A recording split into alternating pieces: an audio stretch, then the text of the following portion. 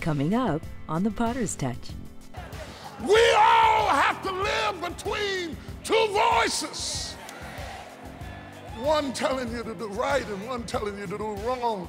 One taunting you saying, where is your faith? And the other one saying, hold on to God. He may not come when you want him, but he's right on time. You might be sick, but you can still call his name and he will deliver you. You might be down to your last time, but the God I serve is able to bring you out. Isn't it crazy how faith and fear can cohabitate under the same tent? This is the Potter's Touch.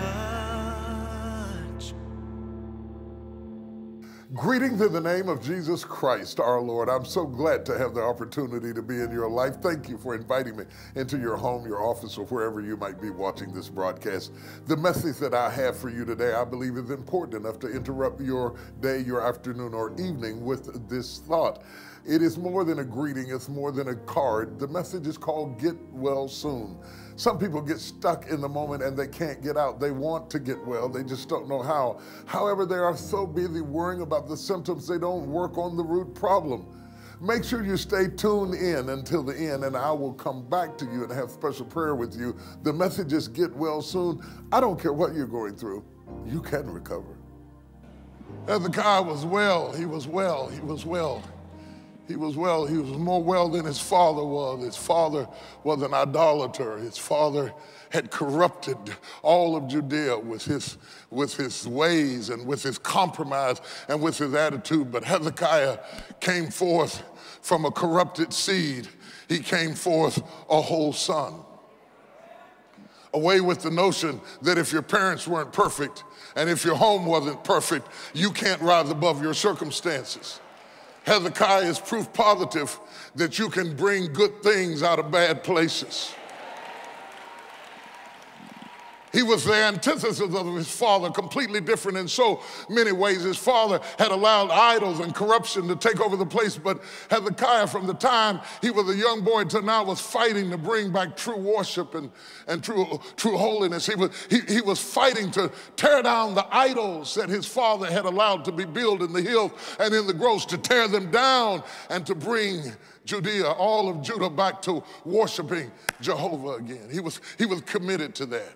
And he worked hard for that. He worked relentlessly for that. He worked tirelessly for that. He tore down the idols. He resurrected a sense of worship and praise and order unto God. And he worked hard to refurbish the temple that had laid in ruins and waste. He refurbished it and renewed it and laid the gold back in place and the cedars. People had not seen the temple like that for years because the temple had gone down because the worshipers had ceased. And the temple was an outer sign of an inner corruption, because sometimes when something's not well in one place, it shows up in another. I'm gonna let that just soak for a minute. Sometimes we're so busy worried about the symptoms that we don't get the root causes. It wasn't no need to fix the temple if you weren't going to fix the worshipers. So he began to restore the worshipers so that they would have a place to worship. Isn't it amazing how many people have the cart before the horse? How they're more worried about impressions than they are reality. They want the temple to look good, but they don't care that nobody worships it. They've got big Bibles, but they don't read them. Oh, y'all don't hear what I'm saying. Hezekiah was the real deal. He fought for the pilgrimage. The three annual times out of a year, they would make pilgrimages and go back to the temple to worship, and he brought that back again. According to the Torah, there were 3 times a year that a good and devout Jew would make a pilgrimage back to the temple, and he brought it all back, and all of the customs began to come in. And as he began to bring in the right customs, his father began to recede and die and move out of the way, and he became the king over Judea and moved into a position of power. And Hezekiah was a freedom fighter.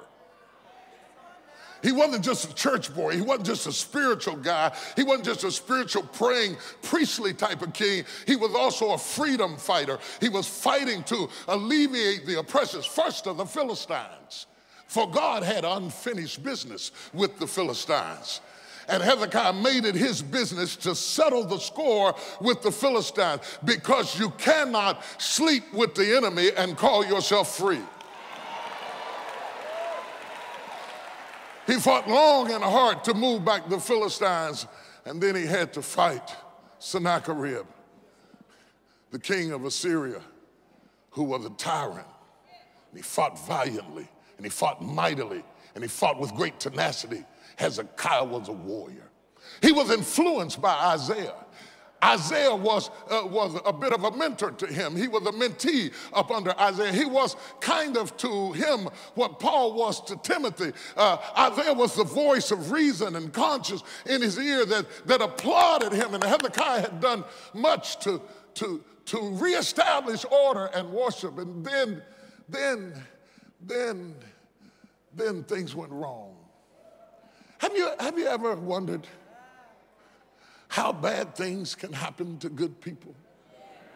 See, had his father grown sick, broke out with boils, diseases in his feet, you could kind of understand it because his father was wicked and evil and hadn't done much good.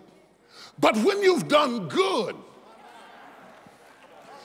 when you're so good and reap bad, it's a painful experience. When you've helped and you've prayed and you've worshiped and you sang and you danced and you clapped, you came to church, you brought your tithes, you raised your kids, you pay your bills, you've been as honorable as a human being can be, and then all of a sudden trouble comes to your door. It's a shocking thing to find that none of your righteousness has exempted you from pain.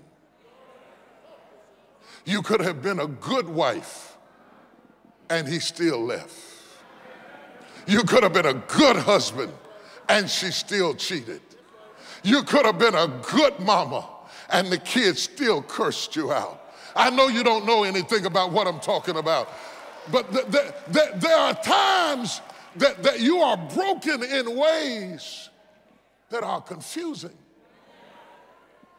To have such a good track record, where did I go wrong? What happened? I don't know. Maybe you never prayed that prayer, but I have had to ask God, where did I go wrong? Why am I going through this after doing this and that and the other and the other? This was not supposed to end up like this.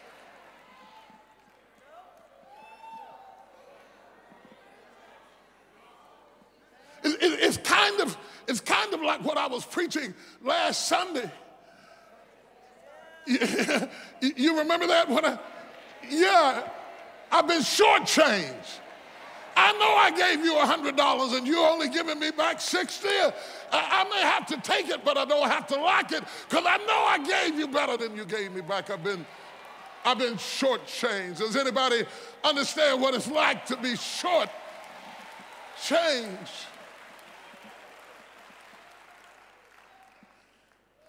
These are the things that try men's souls. These are the conditions that challenge our faith. What do you do when it seems like, I'm not saying it is like, but it seems like faith don't work?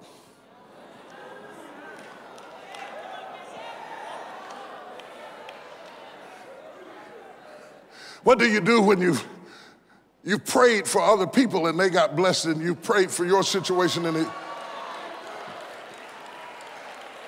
it got worse? What do you do when you can help everybody but yourself? What do you do? What do you do when you know you're a fighter but you've fallen off your horse and now you're laid on your back and there is no captivity like the captivity you go through when you put a warrior in bed? See, I was meant to fight. I was not created to sleep. Hezekiah was not made for beds. He was made for battle. He was a fighter. And there is nothing as tough as taking care of somebody who was built for battle, but they're stuck in bed.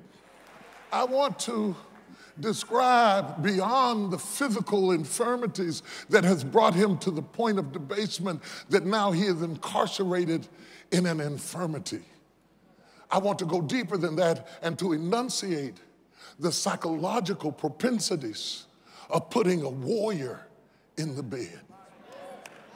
So he's not just hurting in his feet, he's hurting in his sensibilities. This man has rode horses, commanded chariots, subdued armies.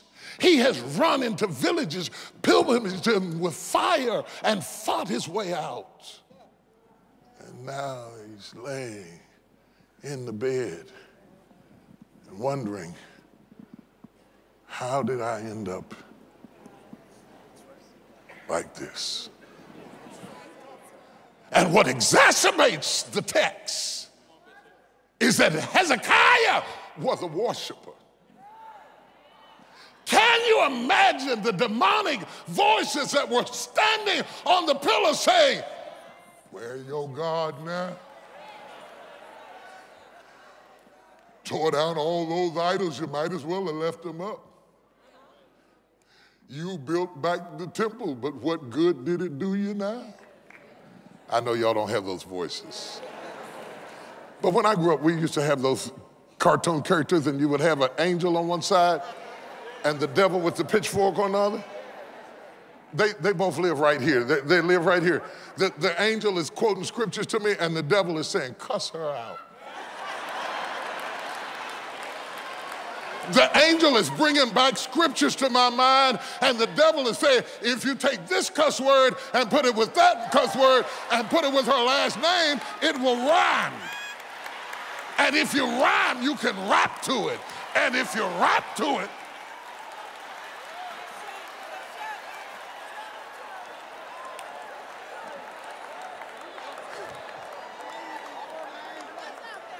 we all have to live between two voices.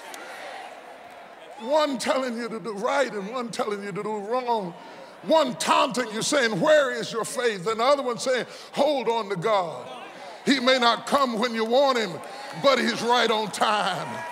You might be sick, but you can still call his name and he will deliver you. You might be down to your last time, but the God I serve is able to bring you out. Isn't it crazy how faith and fear can cohabitate under the same tent?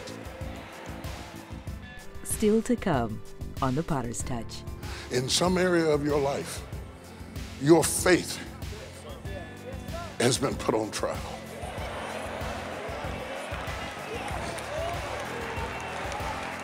I guarantee you at some point in your life you will go through something that whether you say it or not, you will think to yourself, where is God? Job said, I looked for him on the left hand and I couldn't see him. I looked for him on the right side, I couldn't see him. I cannot see you. Where are you? MegaFest 2015 is more than a festival. It's an experience. This is MegaFest. From August 19th to the 23rd, MegaFest is taking over Dallas, an extravaganza for the whole family. And 100% pure fun. There is something for everyone. Visit mega-fest.com to find event updates and to make reservations. This experience is one you don't want to miss. Look at somebody and say, get well soon. It'd be a shame to live and die and never be well. It'd be a shame to go through decades and decades and never be well. It'd be a shame to go to work and come home day after day after day and never be well. And it would be a shame to go to church Sunday after Sunday after Sunday and never be well. But I want to tell you something. I know a whole lot of people that go to church, but they're not well. I know a whole lot of people that dance and shout, but they're not well. In fact, you don't even know how sick they are till you marry or go home or get involved or go to work. Everybody talking about heaven ain't going there. Heaven.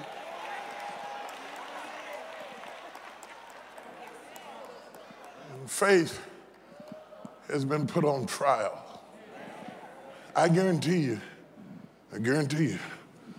whether you're in the balcony or the back row or you're sitting over here, or in the choir, or with the pastors, I guarantee you, in some area of your life, your faith has been put on trial.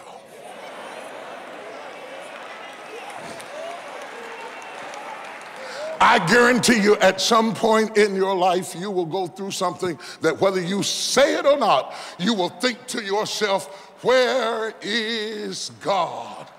Job said, I looked for him on the left hand and I couldn't see him. I looked for him on the right side, I couldn't see him. I cannot see you. Where are you in this marriage? Where are you in this layoff? Where are you in this crisis?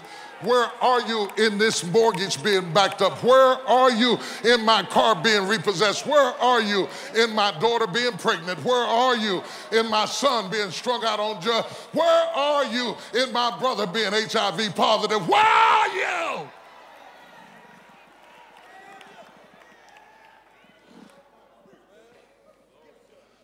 I was doing some research and the Ohio State University had done some research on the impact of faith on wounds. And it is a statistical fact that people who have faith recover more quickly from wounds. They heal more rapidly. They are restored more rapidly. It is also a fact, the Mayo Clinic did some research and pointed out that it is also a fact that they age more gracefully, are less prone to have strokes and stress attacks. They can't understand what it is. They want to point at the psychological ramifications of having faith because scientists don't always want to admit that there is a God that sits high and looks low and has all power in his hands. And what I liked about the research, it didn't say that people with faith don't get wounded. But it did say they heal faster.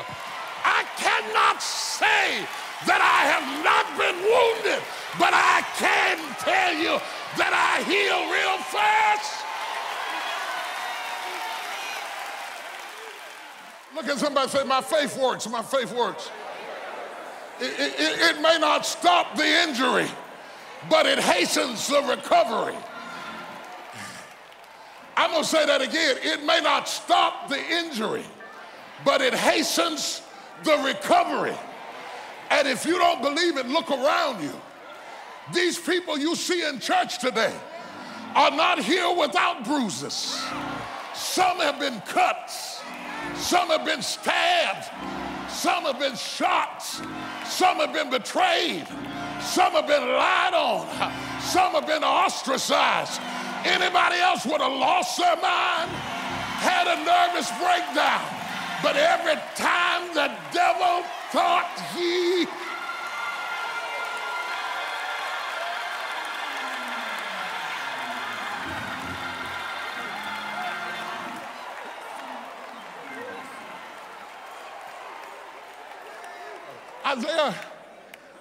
Isaiah's coming to visit the sick and shut in. Maybe a Sunday afternoon, maybe in the pastor's visiting the sick. And so he comes over to visit his mentee, Hezekiah. Hezekiah, can you imagine the joy that must have filled his heart when he heard Isaiah coming through the gate? Oh, how beautiful are the feet of them that preach the gospel. He's come to bring me good news. And Isaiah walked in the house and said, thus saith the Lord, set your house in order, for surely you are going to die. You will not recover. Now, you could rebuke him and say he's a false prophet, but he's your teacher. He is the embodiment of everything you understand about God. Has now said you will not recover from this.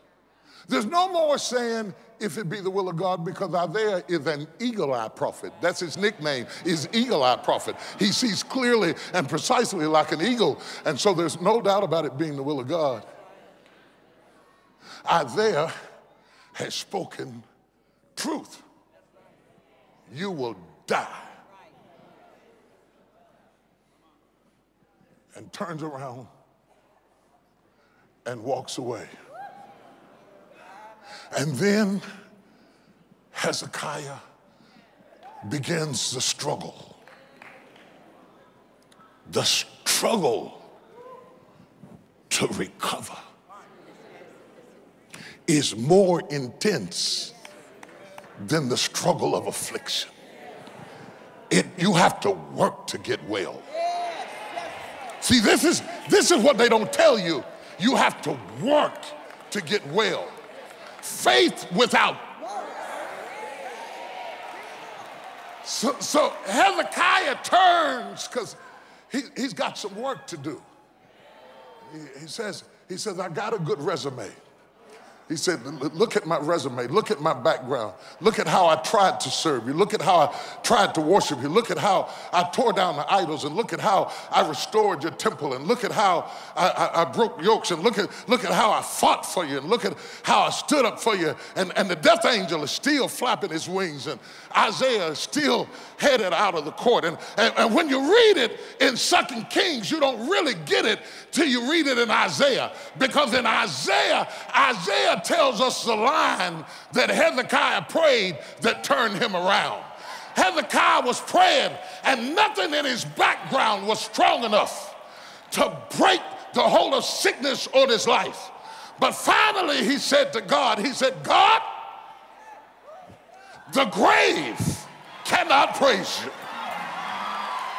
You can't get any glory out of me dying.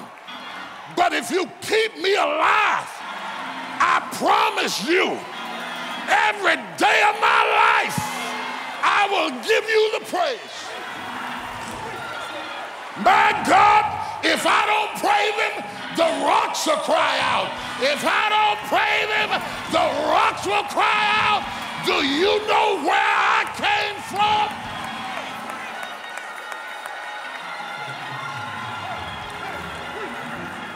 Isaiah's on his way out. And he's sure he's heard from God. But just before he could get out of the outer court, the word of the Lord came to Isaiah and said, Isaiah, go back. And the Lord told me to tell you that he's about to reverse the verdict.